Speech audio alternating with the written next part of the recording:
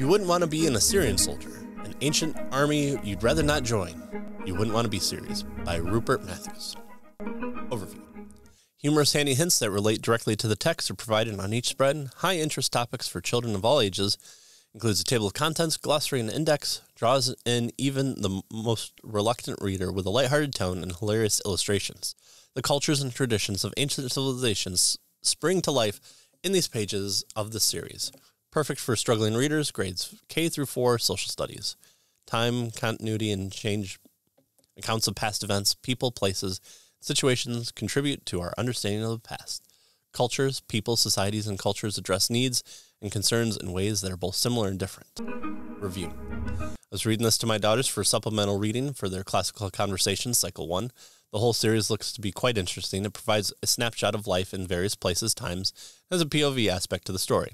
There isn't a complete narrative, as there are mostly facts listed, but it helps put those facts into a semi-story for kids to grab onto more.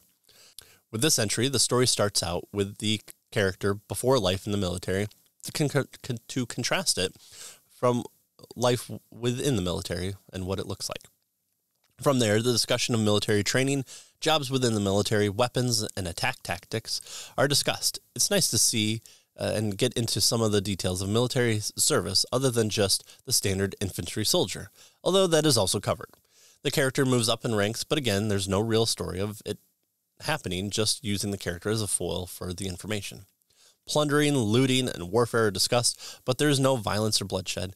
On one hand, it's not needed to discuss the amount of violence, but the purpose of the book is why you wouldn't want to be an Assyrian soldier, and by the time of retirement, it seems the only thing that makes it something you wouldn't want to do or be is because of the hard work and tiring conditions.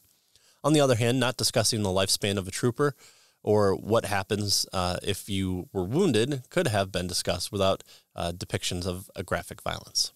Overall, providing a snapshot of military life and a way of life during the Assyrian Empire was important for the girls to learn about and provided for further discussion of Assyrian paganism and the times during which they reigned. Final grade, B.